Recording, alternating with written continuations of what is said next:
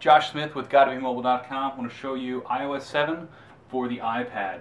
Now with this we get the control center, which we saw on the iPhone 5 and 4S and 4. We have access to our music controls, quick toggles for airplane, Wi-Fi, Bluetooth, do not disturb, and orientation lock. On this one, the iPad 3, we only have an AirPlay toggle right here. We can change the brightness, access the clock, and quick access to the camera. This is available from any screen, including the lock screen. We also have the new Today mode in the notification center, which is also available on the lock screen now too.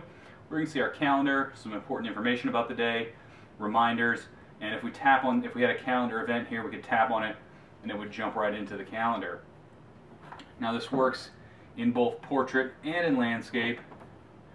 And so here, if we're in the new version of Safari, you can see that we can still get into this.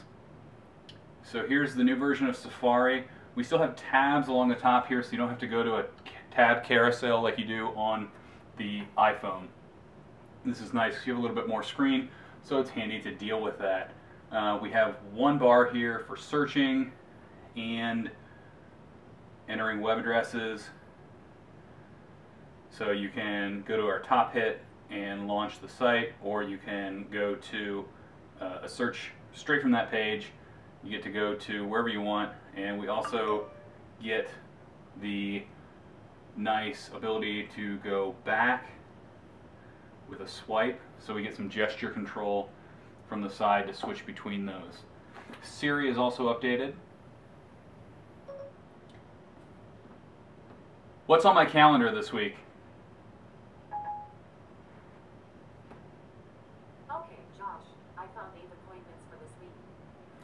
So now Siri is full screen. We hear the new voice. You can choose between male and female. Sounds a little bit more realistic. And we get this nice layout that offers a lot more access to what's going on. So you can tap on something and it'll launch right into your calendar to see what's going on there. We also have new folders.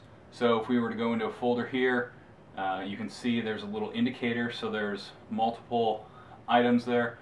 So you can swipe between them, so we get that same type of animation there. It seems a little sped up in the new version of iOS 7.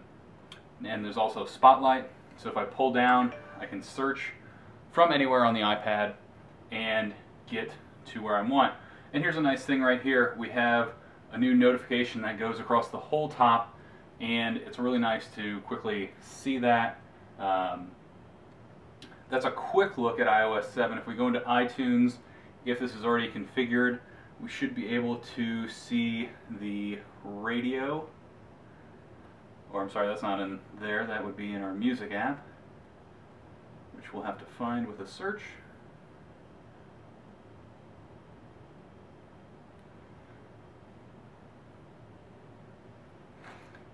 And so we can go into iTunes Radio, which is now on the iPad as well as the iPhone, and we can pick from different stations. This is kind of a Pandora competitor or a Spotify radio competitor, and you can see there's stations that I had already on my other iOS devices are available here, or I can jump in and select from those that are already on here.